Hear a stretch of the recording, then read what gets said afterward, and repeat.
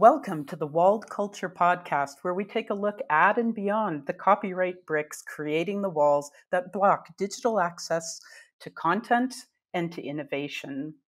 I'm Carla Nillington, and our Walled Culture guest today is Mike Masnick, the founder of well-known technology, policy, law, and issues blog Techdirt, which has shaped many important discussions around copyright and digital technologies for more than 2 decades. Mike is also the founder of the Copia Institute, a Silicon Valley-based think tank focused on research at the always interesting intersection of technology, innovation, and policy. Welcome, Mike. Thanks for having me. You've been an articulate and passionate contributor to major conversations and, dare I say, major arguments around technology and copyright from very early on.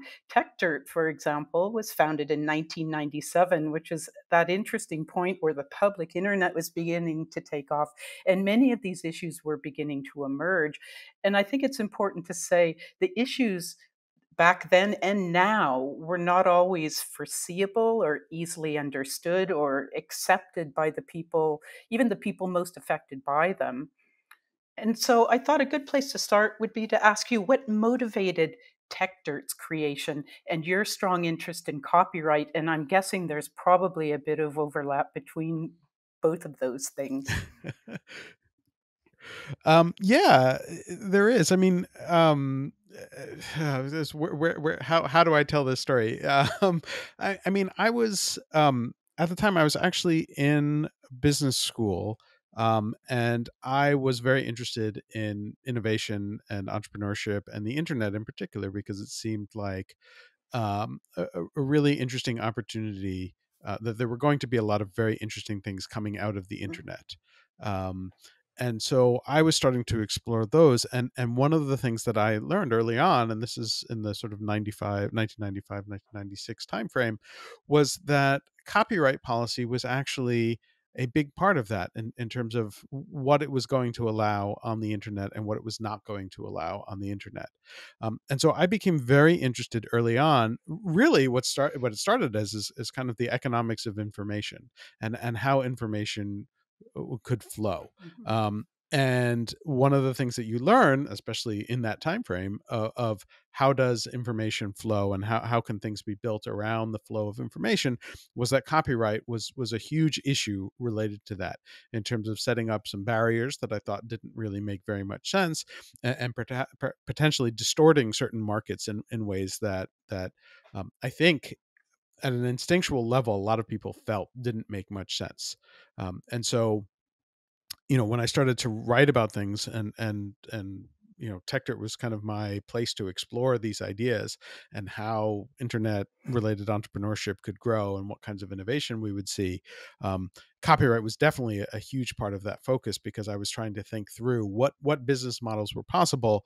And many of the interesting ones that I saw, I thought were being hindered and blocked by traditional copyright policy. Okay. And you're as Techdirt developed, you've become particularly well known for developing a deep discussion on that site around the economics of copyright in the context of digital technologies, and a very interesting one which sets the idea of abundance against that of scarcity, which is a traditional economics concept, of course, for anyone who did economics 101 or 1A in university. But you place them into how digital technologies may or should change our understanding and application of them, and also change the business models that they offer or even demand. And you focused on working through a lot of these ideas over a series of Techdirt posts in 2006 and 2007, which of course have gone on to inspire your book, Approaching Infinity, if anyone wants to dive into that at a deeper level. But can you explain what you mean when you talk about abundance and scarcity in a digital world, and how I love how Thomas Jefferson figures in all of this, which may be a name that might surprise many in a 21st century context who don't know too much about copyright law and sort of where we began, and also what it means for copyright and business models. Yeah, well, there's a Yeah, lot there's a there. lot. So in the next 3 um, hours, please go into all of that. Yeah, I mean, so just to go back, I mean, to the Thomas Jefferson point, and I'll just raise this quickly because Jefferson obviously was a key founder of founding father of the U.S. and was very involved in um, obviously the Declaration of Independence, had less involvement in the Constitution, but then was also the first person who ran the patent office in the U.S. And there are some differences between copyright and patent, obviously. But later on, he had written a letter responding to someone who had asked him a bunch of questions, and I don't have the phraseology, that the sort of brilliant phrasing of Thomas Jefferson at the tip of my tongue, but talked about this idea of ideas being this sort of unique concept, unlike physical limited products, that he compared it to a flame, to a fire. That if I have a flame and light yours, we both have flame. It doesn't go away. And this is, he wrote this in the early 1800s, um, and was really quite ahead of its time in terms of kind of people trying to understand economics. And so where the economics flows into this is that traditionally a lot of people refer to economics itself as like the study of resource allocation in the presence of scarcity, and for most of its history that has been the case, that people are talking about when they're talking about resource allocation. You're talking about physical goods. You have so many widgets or blocks, and you have to figure out how do you distribute them, and that's often using a mechanism of price, and a supply and demand curve to figure out how many do you produce, where does it go, things like that. um, Information, though, is different, because information is not a scarce good, in that if I have it, you can't have it. um, and it is sort of infinitely replicable, and that creates a different world, one that is not about scarcity, and where the distribution um, of the concepts is not held to the same rules that something in a scarce world is. And so it goes back to that concept of Thomas Jefferson, and talking about fire, and how you can share that, and it's an idea that can spread, and everyone can have their candles lit, or whatever the terminology is, without it costing anyone. No one loses something in the process. And so that is, when you begin to think about it, the way that ideas flow. I can share an idea with you. We can share ideas with the world, thanks to podcasts and the internet. And each person listening to it is not costing any more. There are perhaps negligible arguments about, like, the cost of bandwidth, that can can get involved here. But generally speaking, the idea, I can pass an idea on to you, you can pass it on to other people, and we still have the ideas. And the sort of curious nature of that is that actually leads to innovation and economic growth. And there's a whole field of economics, and I don't know how deep we want to go on this, but there's a whole field of economics around, sometimes called like new growth theory, which is all based on this idea that the fundamental mechanism of economic growth is simply ideas. And the reason that works is because of what I was just talking about, which is that it creates something new out of nothing. Right? I can pass an idea on to you. You can take that idea and do more with it. You can add your own perspectives and your own ideas, and you can pass those on, and other people can have them, and you're not losing anything, and everybody can build on it. So the fundamental ingredient of economic growth is this ability of ideas to flow freely, and for people to improve on them. And that's what creates more out of the same amount of physical stuff. The ideas themselves enable that growth. And so that was the underlying sort of economic thought process behind all this. And when I looked at the way that copyright played into this, copyright's fundamental mechanism is trying to stop the sharing of information. And in that way, it is trying to effectively hold back this entire concept, hold back this mechanism, this ingredient of economic growth, by limiting that.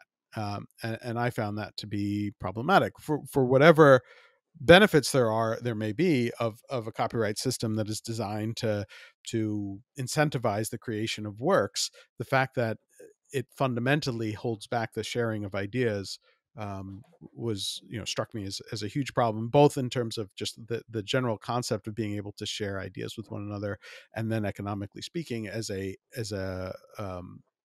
engine of growth. Does copyright have a place at all in your train of thought, or is it something which should be more limited than what it's turned into? Because Jefferson, I think, was arguing for a certain amount of time that an idea would be protected. Am I correct in that? And then it would be So released for further development, because otherwise it would just ideas or creation begin to stagnate because somebody can't further build on the great idea that's already there, or the great concept, product, whatever. yeah, I think there certainly probably is a place for copyright. I think what it is and how it should look is a big open question, and I think it's one that should be explored and should be tested empirically. To date, that's not really the way it's done. Copyright policy has really been sort of driven by some special interests, and certainly an awful lot of emotion. But yes, to get to the point of early copyright law, and in fact, written into the U.S. Constitution is this idea that copyright. Two things about copyright. One is that it is for the benefit of the public, um, not for the benefit of the creators. Hmm. It was designed for the benefit to promote the progress um, of arts and sciences, um, and that is for a limited time. And both of those were really important qualities of copyright in the U.S. context, at least, that have mostly been ignored since then, especially really in the last 50 years. Um, the idea being that the purpose is to the purpose of copyright itself is to create the incentive so that someone will create something, Hmm. and that something that they create then goes to the public, who can then make use of it. Now, the incentive structure of copyright initially is that the creator, or the holder of the copyright, who is often not the creator, um, gets exclusivity for a limited period of time. That is written into the Constitution, that is supposed to be limited. And when copyright was the first copyright law of 1790 in the US limited copyright to 14 years. And then you could get an extension for a second 14 years. So there was a maximum of 28 years, at which point anything would then be in the public domain. It was also limited only to works that were registered. It was limited to a very small classification of books, charts, maps, and one other item I'm forgetting suddenly. Sorry, but there were four items that were covered, and everything else was not. And that is a completely different world than the copyright that we have today, which everything creative is basically automatically copyrighted, and then it is your life plus another 70 years in the US, and slightly different terms elsewhere. That is very, very different than a very limited set of things that you have to register with the copyright, and at Hmm. maximum could only be for 28 years. So we're living in a very, very different world. And in fact, in this world, works that I create, for example, will not go into the public domain in my lifetime unless I dedicate it to the public domain, which I try to do with as much of my work as possible. But even that is sort of a misnomer. Because of the structure of copyright law today, you can't technically put something in the public domain. All I can do is effectively Hmm. waive my right to use the copyright against someone, which is sort of a technical distinction, but one that actually does kind of matter. So to get back to the point the question that you actually asked, you know, I do think that there are probably some very interesting elements of copyright as a tool to incentivize certain classes of works, and I would love if we could explore. Not we as in you and I, but like the world could explore this idea of what classes of work really need that kind of incentive, and what is the optimal setup of that incentive in order to you know to justify the creation of those works, so that the public itself can actually get access to as much work as possible to then do more with them. Talk a bit about the economics of free as well, with this idea of increasing the value of scarce components by setting free the infinite components, and maybe you can talk about that a little, in because that moves us a bit more towards business models and some of what's been happening Sure. since the start of the internet, the music industry, for example, and what where is the opportunity with scarcity, and what becomes abundance at that point. So there's, because you really have some quite interesting ideas about how these things play together, and we've seen some of the we're still fighting over this now in national governments, in industry organizations, and individual creators. So, can you lay out that stall? Yeah, absolutely. So it's interesting. Some of this discussion sort of came about because when I wrote those posts, which is now 15, 16 years ago, a lot of the discussion was really about kind of the early generation of what's referred to as Mm, piracy. Um, and in particular, the music industry sort of kept going on this rant about how piracy devalued the music, and if music was allowed, if it became common that music was shared through the internet for free, that nobody would create any music anymore. There would be no incentive to create more music, and that it would completely destroy the value of the business. And I was looking at that and said, I don't think that's accurate. I don't think that's true. And so there are a few different components to that. There, one is that when talking about this abundance and scarcity concept, what I realized is that abundance often creates new kinds of scarcity, and business models play at that intersection of scarcity and abundance. So let me mm, explain a little bit, because it might help to unpack that. um, you know, the points that people are willing to pay for, the points that people are really comfortable paying for, tend to be the things that are scarce, right? If something is abundant, the idea of paying for something that is abundant feels instinctually problematic and instinctually mm, troublesome. Because if something is so abundant, and I refer to it as like infinite goods, if something is so infinitely available, um, then why should there be any price? Again, like the flame, if you can hand it off to me for free, you don't lose anything. I get the flame, I can do whatever I want with it, I can pass it on to other people can pass it on. There's no cost associated, there's no loss associated, and therefore paying for it feels instinctually problematic. But with every bit of abundance, or with every kind of infinite good, there is a creation of other kinds of scarcity.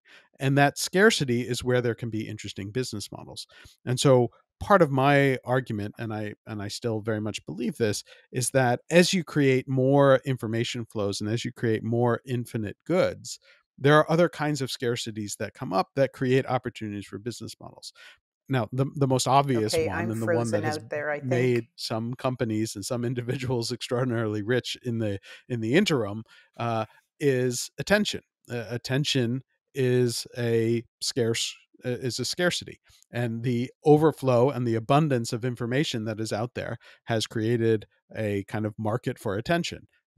Historically, that has generally been in the form of advertising, and so you have all these giant internet companies now that have sort of taken advantage of that market for attention and the free information that's out there, and built this huge, very, very profitable market for attention in terms of selling advertisements, for that try and get your attention. But I think there are a lot of other ways in which that also becomes true, and we are seeing that in the music business as well, which is where a lot of this thinking came from Mm, originally. Like nowadays, it is really, really popular and makes a ton of sense for artists to release their music and make it as widely available as possible to get attention. People are putting their own music on YouTube, Spotify, all these other platforms, and some of them do pay directly. There is some sort of licensing involved in that, but oftentimes the licensing is between the platform and the copyright holder or the musician, depending on, or perhaps maybe the same, may not be the same, um, because they realize that the more that they get attention, um, for their music, and the bigger of a following they can have, they can start to apply all different kinds of interesting business models to that. And some of the really interesting ones, are things like Patreon. And I think Mhm. Patreon is a really interesting example because it was founded by a musician who became famous by posting really amazing videos to YouTube, um, and just built this huge following on YouTube. He made some money from YouTube because you could put ads on the videos, but he was saying not in a sustainable way. But decided to set up this system called Patreon, which is that he knew he had built up these fans and he had a huge close connection with his fans. And the initial setup Patreon has changed somewhat in how it's set up, but the original version of it, which I still think was quite brilliant, is this idea that the fans would sign up and say, every time you release a song, I agree to pay you $1 or $5 or whatever it was, and you would get different benefits for that, different scarce benefits. And those could be access to the musician, access to Jack, who's the founder, Jack Conte, who's the founder of Patreon, um, or it could be other things. Could be access to secret, hidden material, the the original version of the song, like a test version. But it was basically this system that said, you know you've built up this fan base. The fan base wants to support you, and the fan base is saying ahead of time, every time you release a new song, we will pay you this amount. And then the musician themselves knows that every time they release a new song, they're going to get whatever the chunk of money is. So they might know, like, every time I release a song, I am automatically going to get $6,000 or whatever it is, however much support they get, and therefore they have incentive to create. And it doesn't matter whether or not the song is then available for free or if it's locked up and you have to pay for it. In fact, it's better for the song to be available for free because then more people hear it, more people are interested in the musician, more people learn about the Patreon, more people are willing to support it. And so you build up this sort of flywheel of support so that you do have a business model. It's not devalued the music at all, but you can do more with it, and you can have your own fans share the music freely with other people to build a larger audience and to do more. And beyond Patreon, you have other things. You know Pre-pandemic, I guess it's coming back now, but you could do shows, and artists would make money with shows. Merchandise has always been a big part of doing music. There are a whole bunch of different interesting business models that have been discovered and have been used, and very few of them actually really rely on copyright. Many of them will use copyright kind of as a backstop in some ways, and because the copyright system is here, they don't ignore it. But it's really amazing how many of the newer business models around content really don't directly rely on copyright. And you could see a world in which, if there were no copyright, many of those business models really would still work. And in fact, they might even work better because people would be more willing to sort of share the content to build a bigger audience that then sort of builds into that flywheel supporting those And I think artists. it's important to say as well, you've emphasized many times you're not pro piracy, you're pro producer, and that none of this is to say that somebody doesn't have a right to defend against piracy as opposed to offering their product, their creation for free or at a or in some sort of nominal way of accessing it. It might be selling it through their Patreon, but because I know that's been a probably one of the more consistent complaints, and it's certainly, and it's important too because it's the key point made by the industries around the creators, and especially to persuade small creators that somehow this is all an issue of piracy and that there are no other options except long terms of copyright.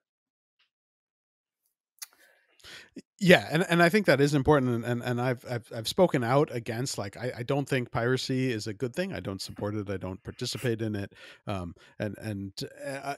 think that everything that I'm writing and everything I'm talking about is more for the creators themselves, and I'm hoping that they understand that there are more benefits than simply assuming that copyright is the only method for them to have a business model. Mhm. And in fact, part of that is that when you look at how the industries around copyright have developed, they have often been very anti-creator. These are it often turns out to be very large industry organizations that um, you know effectively exploit the actual content creators by saying, in order to have a business, you need a copyright. And the only way to do that is to work with us. So if you're a record label, you sign over your copyright to the record label, and they sign you to, effectively indentured servitude type of Yeah, contracts we know how where, well that's they will worked give out you an over advance, but decades that, of industry activity. It's yes, how many biographies of famous people in music focus exactly. on precisely this problem as well.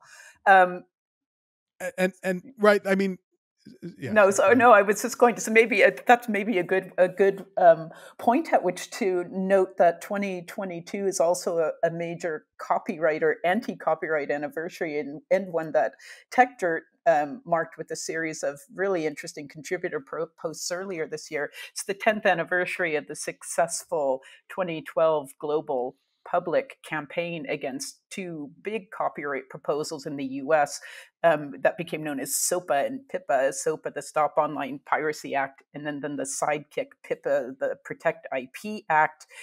And both you and Techdirt generally are widely credited with having advanced the public awareness about these what were two initially really obscure acts on topics that aren't an obvious public draw either. And both acts also had really daunting political support, cross party political support in the US, and support from so many organizations and businesses, unions, institutions.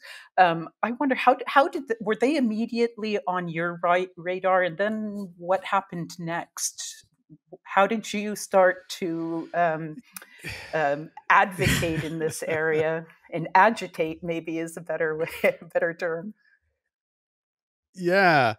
I mean, so, it was interesting. There had been this sort of almost clockwork like expansion of copyright law, and I think at one point during the SOPA PIPA fight, I had gone back and looked, and I don't remember the exact numbers. I believe in the previous 25 years there had been something like 12 different copyright laws passed that were all expansions of copyright in some form or another, some in small ways, some in big ways, but effectively every 2 years there was some sort of expansion of the power of copyright holders over the power of the public, and the rights of the public, and that was concerning. And so, I'd certainly been following different proposals and different suggestions.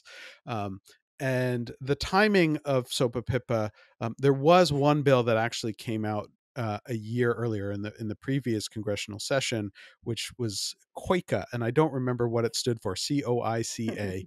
But it was the same kind of bill that was basically, so this all came out in the wake of a number of different important court cases around copyrights, cases that went to the Supreme Court. There was the Grokster case was probably the biggest one, which did involve, there were issues of piracy, but there was a very real and important question that I think the court did not fully understand, which was, whether or not the software maker, the company that makes the software, should be held liable for the actions of their users. So if the users are using the technology for piracy, who is legally responsible for that? Who should be? I think that if people are directly infringing on the copyright, there's a perfectly good argument that they are liable for that infringement. But the real question was, could the software be liable for that? And the court did say yes, uh, and that sort of changed some of the market for where and how piracy was occurring on the internet, and it moved from sort of from software to websites, and that sort of freaked out the industry. And they said, we need to do something. And the only thing that they could think of was basically like, give us the ability to completely shut down and block off websites, even if those websites have plenty of perfectly, First Amendment protected speech on them. We need to be able to take those websites down. And so that to me represents a huge, huge problem for a variety of Mhm. reasons. Certainly just general free speech principles, right? I mean, taking down a website is effectively the same to me as smashing a printing press. And since the beginning of the United States, we sort of recognize that the First Amendment prevents, the government from coming in and smashing a printing press or telling somebody else that they have the right to smash somebody's printing press because they don't like what's there. And yet that's what these bills effectively were doing. There was a secondary but still deeply important concern, which was just basic understanding of the technology behind how the Mm. internet works and how security on the internet works. And some of that involves being able to access certain websites in important ways. And the structure of these bills would effectively break that. And there was a specific security standard that was being worked on that would break if this law went into effect. And because basically, when you send out information on the internet trying to reach a certain website, it is supposed to send back certain messages. And the way the law was structured, it would not send back those messages, effectively breaking the entire setup that lots of people and lots of security systems completely relied on. So you had these two very, very big concerns around those bills, and the fact that they were, they had this tremendous momentum, as you said. I mean, basically, more than half of Congress supported these bills, on both parties. It was, had signed on to it because to them, it seemed like a no brainer.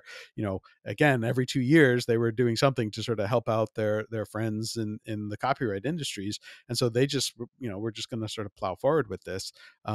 And it struck me and many others. I certainly was not the only one, but it struck us as hugely problematic that this kind of thing was going to skate through, and nobody was willing to discuss or even think through the implications of it on speech, on the ability to create websites, on the ability to talk about things, and on the ability for there to be a secure internet.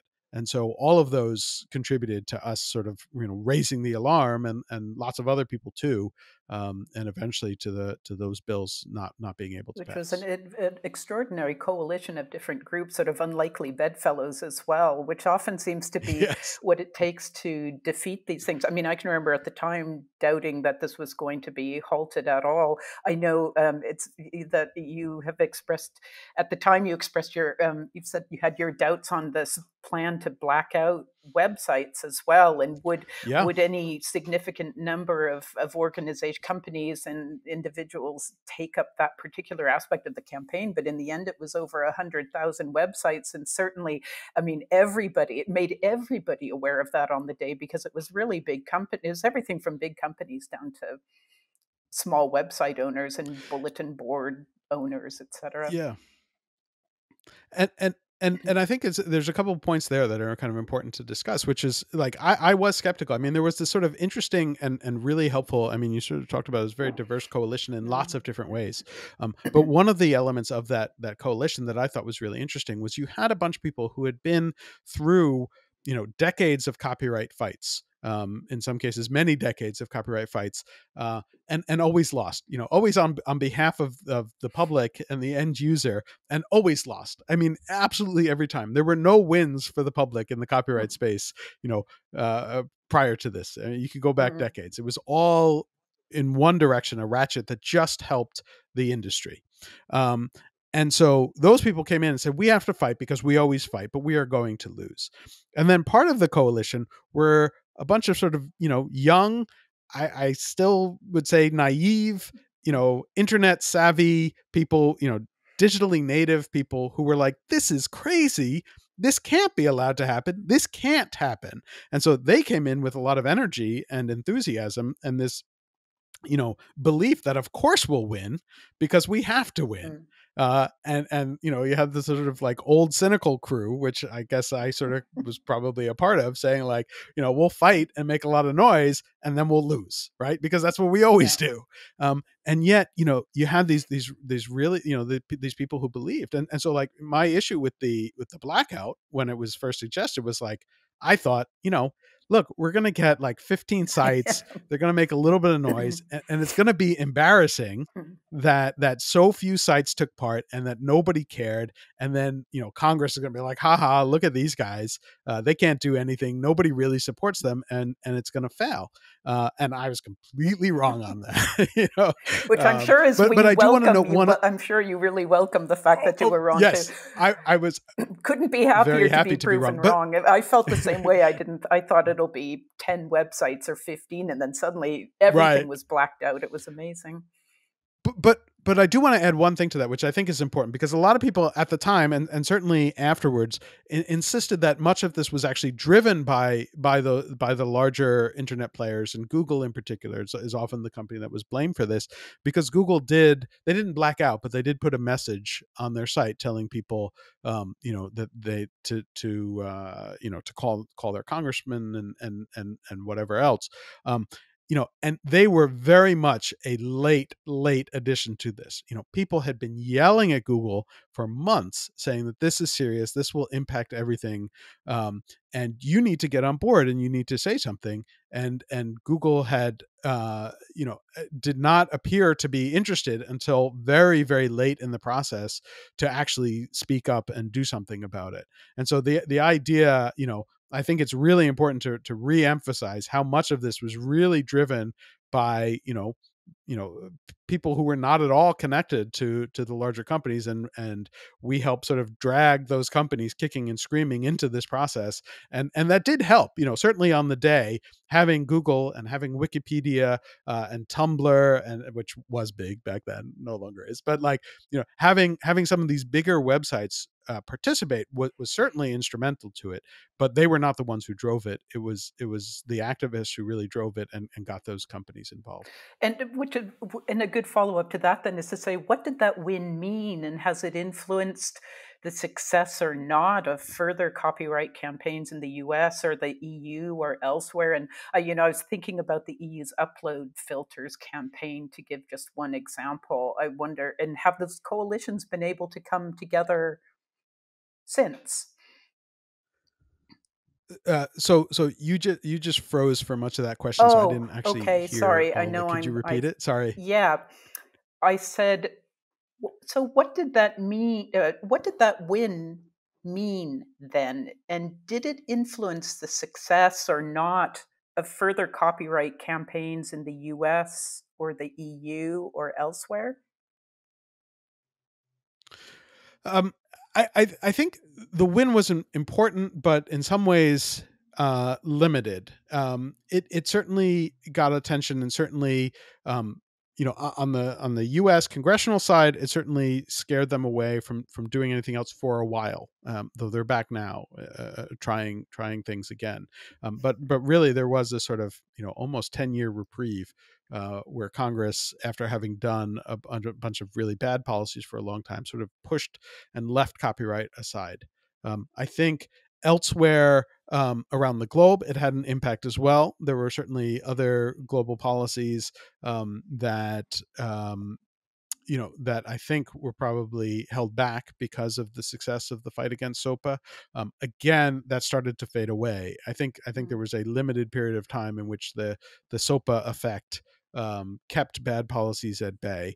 I think that the industries have sort of regrouped and figured out new ways and new tactics to go after it. And we've seen certainly, like, the EU copyright directive, though, I'd argue to some extent that, the EU copyright directive is as problematic as I think parts of it were. I think if without SOPA, it would have been much, much worse, and Mm. and much more troubling. And I think that, the results of what happened with SOPA have limited that possibility. I think also the fight over SOPA has made many, both on the policymaking side and within the industry, recognize that there are some limits to how far they can go. And certainly, one example of that is in the U.S. For many, many decades, we kept getting copyright term extension, where every time certain works were about to go into the public domain, there would be this scramble to extend the copyright term for Mm. another 20 years or whatever. And so in the US, for example, we had, approximately 20 years, or more than that, actually, almost 30 years, I think, where nothing went into the public domain. Everywhere else in the world, on January 1st, lots of works would go in the public domain. In the US, we had nothing go in for many decades. That finally changed like 5 years ago. And that has been a huge win, I think, in the US. And there's been no indication that the industry is ever going to try for further copyright extension.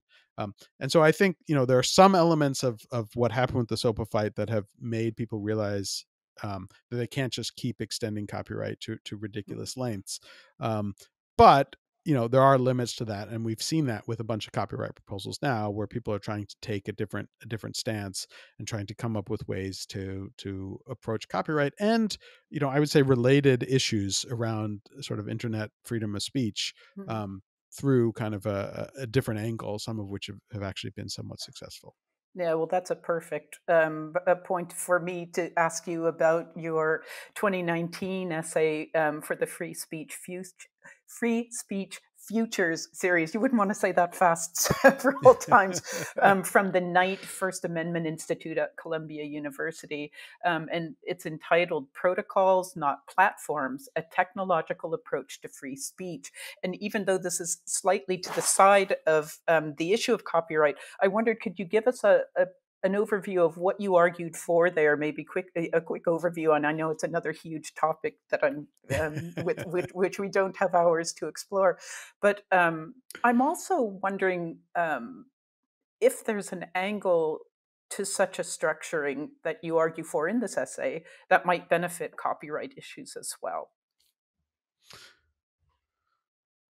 Yeah. So the thinking behind the protocols not platforms paper was, this recognition that certainly there was a lot of growing concern in a few different ways, and part of it was just sort of like the growing power of a few giant internet companies, and sort of their ability to sort of affect the discourse in some way or another, and some of that included concerns about, one, uh, moderating speech, taking down speech, or shutting down accounts that some people felt shouldn't be shut down, and then on the flip side, not shutting down speech that other people felt should be shut down. So it's sort of the Mm-hmm. the content moderation debate that was a big deal, and a legitimate one for concern. And there were the realization was that there are trade-offs to every approach, but in thinking through it, there was this recognition that, um, thinking back to kind of the origins of the internet and what made the internet so powerful and so successful and so empowering, in the early days, it was that it pushed the power of the network to the ends. That users could set up their own websites, users could set up their own servers, users could set up their own systems themselves, and they had power over it, and then you could communicate with others. And that had changed in sort of the early to mid 2000s, and that, you were suddenly reliant on just a few companies for almost every service that you were using online, and that was a very different world. And I thought, likely contributed to a number of the problems that people were attributing to social media or to other aspects of the internet.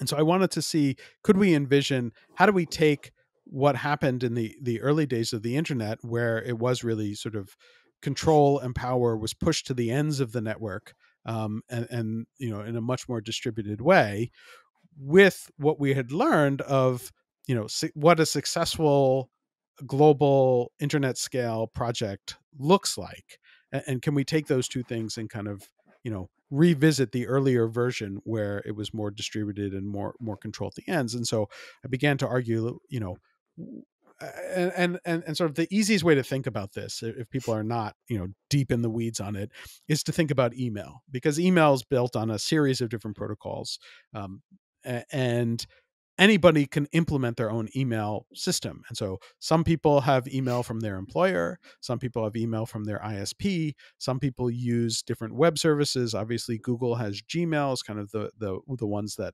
lots and lots of people use, probably the most. But Microsoft has their own. Yahoo still has email. There are privacy focused email servers. There's all different things. But one of the things about it is that you don't you can communicate with anyone else with any email address. You are not just limited. If you're on Gmail, you can't just communicate with Gmail users. You can communicate with anyone. And if you decide that you no longer trust Google with your email, you can move to another provider. There are some switching costs, but they're not too bad. You can extract all of your emails. You can move them into a different system. You can extract your address book, and you can continue to email people. You have to update them on your email address, but that's not that complicated. Um, And so, if you decide that you don't trust the company, or if the company, for whatever reason, kicks you off, you don't lose the ability to email or the ability to communicate with other people. And so I started to think about, could we build a similar kind of system like that for other tools such as social media? And it seems to make a lot of sense in ways that could potentially solve a lot of problems. In that you again sort of put the control to the edges. You could still have, as we have with Gmail and Google, frankly, you could still have large players who are the sort of major ones that lots of people use because of the ease of use, because of maybe some of the security aspects that they put in there. But you know you still have options, and those options actually matter. And I think there's a strong argument that Gmail, Google has been, you know, less evil with Gmail, because they know that, because they recognize that. Mhm. In the early days, Gmail did include advertisements, but they since moved away from that, in part because they were getting attacked for the fact that they had advertisements with Gmail that would scan your messages, and that felt uncomfortable to people. And so the company backed away from that. I don't know that they would have done that if there wasn't this ease of switching to another provider that you trusted more, or if there was the kind of lock-in that we see with social media. And so, I think it works as a system to protect individuals, protect their ability to speak freely, but also allow for different and competing and perhaps innovative approaches to questions around content moderation. So, in an ideal world, you would see something like, anyone can select their social media platform of choice and you can communicate with others. But if you are an abusive user, if you're spamming, if you're harassing, if you are, sending death threats, I don't know. I mean, there are all different kinds of abuse that happens. Um, you know, Different things can happen where the end users could cut you off. So, if you're causing a problem, I could cut you off so I never have to hear from you again. Or the platform that I'm using could choose to cut you off. So if I am using the Twitter implementation of this, and Twitter decides that it does not want to allow this kind of abusive user on their platform, they could cut you off. You could still make noise, and it might be to an increasingly smaller audience. But I think that is kind of the nature of like a true sort of marketplace of ideas, Mhm. where the marketplace of ideas is not that every idea has to be forced on you, um, but that different systems can choose who they want to listen to and who they don't want to listen to. And so it struck me as that is a much better approach to thinking about sort of issues around content moderation and how it all works.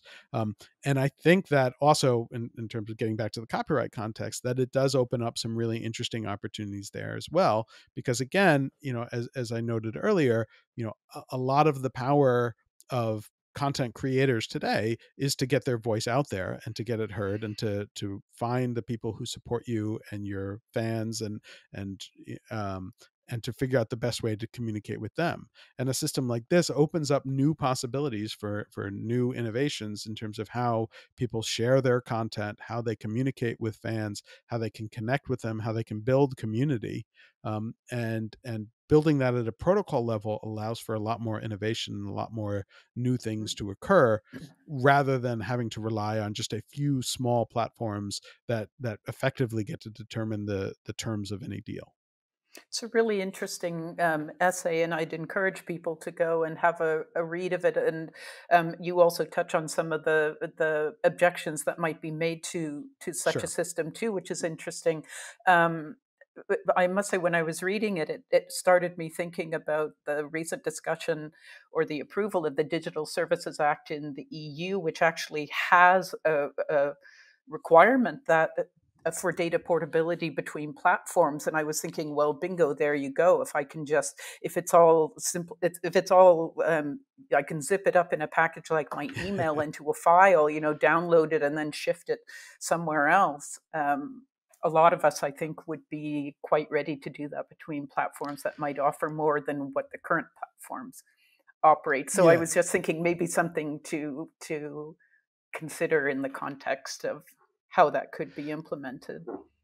Yeah, I think I'll push back a little bit. I do think that some of the thinking on the DSA is moving in the right direction. I don't think I agree with it entirely. I think there are a Yeah. lot of problems I have with the Mhm. DSA approach, and in particular, like there is a slight difference between interoperability and portability, and those often get lumped together. And I think that the DSA approach is more about portability, and which to some extent already exists with the major platforms. All of them have, and they have this agreement. I forget what it's called. I'm blanking on the exact name, but they have this sort of agreement that all of their data is portable. That you can pull your data out of Twitter, you can pull your data out of Facebook, you can pull your data out of Google.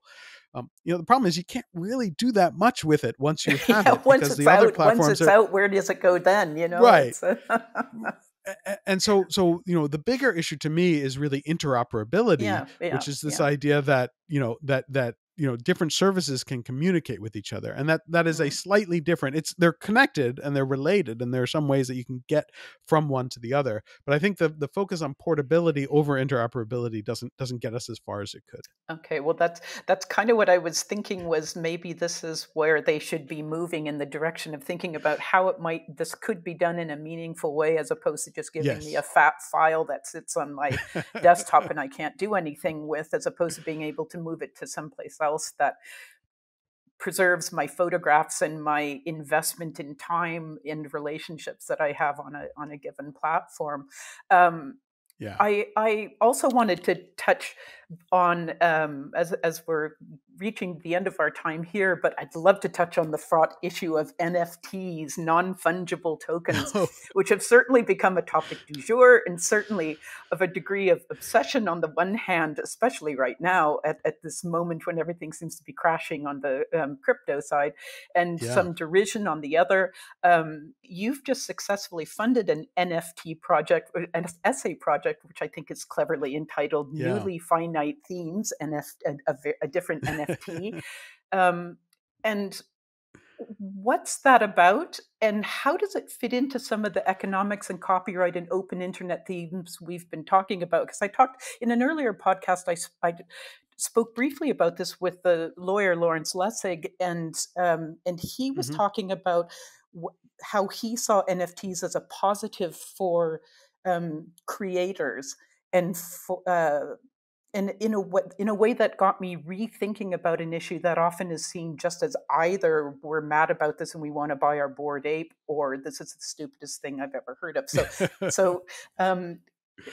clarify what you're doing and how it might fit in, and how does it benefit creators?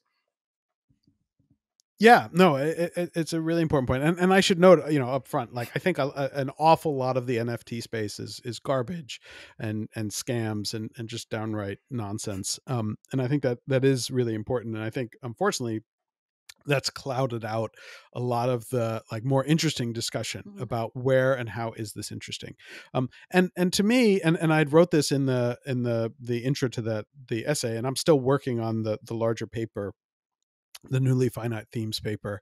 I don't have a delivery date yet. It's turning into a big project, um, but it ties back to that original series that I wrote about scarcity and abundance in a lot of ways. Because as I was talking about, there's this really interesting space where, as you have new abundances, you're creating new scarcities, and the business model challenge is finding those new scarcities. And the thing that struck me is interesting about NFTs, my original assumption, and is pretty clear in what I had originally written, was that anything digital is automatically abundant or infinite, an infinite good, and should not be considered scarce. And kind of thinking of digital goods as scarce never made sense, was my original thinking. The NFT phenomenon started to make me rethink that, because it created this way in which you could have scarce digital goods. And I am generally against the idea of artificial scarcity, um, because which is often what copyright is about. And so, um, I, artificial scarcity where it doesn't make sense tends to lead to all these other kinds of problems that I've talked about. But the interesting thing about the NFT space to me was not so much the idea of like owning a digital file, because I think that's garbage, and obviously anyone can copy a digital file, and so there's no real ownership of the digital file, but rather you've created a different kind of scarcity, which is sort of a scarcity of provenance, right? It's a scarcity of who has this right, and I've referred to it as sort of digital hipsterism. It's basically like, proving but it's so accurate when you think Mm, about it, right? Because it's effectively saying like, I was here first. I supported this first, and I have a way to display that, and that itself is kind of a scarce value. And it's almost this sort of scarcity of being in a club, scarcity of being a member and being able to prove that you are a member of this club. Um, and that's a really, really interesting space to explore. And I'm not sure where it comes out, but it is a different approach. Like, it's tackling a lot of the same things that copyright is trying to tackle. Um, and and there are certainly parts of the NFT space that are absolutely ridiculous and laughable, and I think deserve to collapse. Um, but like, I have trouble looking at NFTs and saying they're any crazier than copyright. Right? There's so many things about copyright that are equally stupid and ridiculous, and the setup, doesn't really help artists and is only designed to pretend to help artists.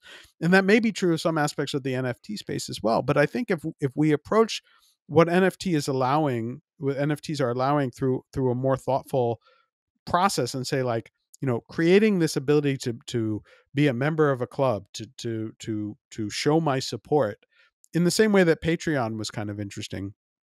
I think there are some really interesting things to come out of it, and I'm kind of happy that the NFT market right now feels like it's collapsing, because you want that hype and nonsense and craziness to go away, and you want mm. people to ignore it for a while, and you want people to say like, oh, that's all garbage, so that the actual, like, the people who are thinking about this stuff, not just the people just trying to drive dump quickly jump in and get rich, let them go away, and then let people think through like, how can we use this to actually support artists in creative and clever ways that make sense for everybody and that align the incentives much better. And so that's sort of where my interest in the NFT space comes from. And I, like I know many others, will be looking forward to reading that essay when it's completed and out. And I'd also encourage people to go to the Techdirt site and check out those posts on the SOPA anniversary, and especially Mike's post, which concludes with looking ahead in some positive ways towards what might be coming. That might be that's a nice bookend, I think, for this discussion here, and also to get a positive look ahead as well. So, for anyone who wants to learn more about what we've discussed, start, of course, with a visit to Techdirt, where I can promise you, if you search for topics of interest and begin reading, you are going to quickly vanish down an informative rabbit hole of related post suggestions, and you'll probably be up till 2 a.m. like I was last night. You can also find Mike's influential Knight Foundation essay on knightcolumbia.org. That's KNIGHTCOLUMBIA.org in its free speech futures essay section, or you can just search the internet for its title, Protocols, Not Platforms. And I want to thank Mike for so much for talking to me on the Walled Culture podcast here today, and to our listeners and viewers. Thanks for joining us. And for now, it's goodbye from me, Carla Millington, and the Walled Culture podcast. We hope you'll explore some of our previous podcasts, which are all waiting for you at walledculture.org, and will join us for some future episodes as we explore the spaces where technology, culture, and copyright collide. Goodbye.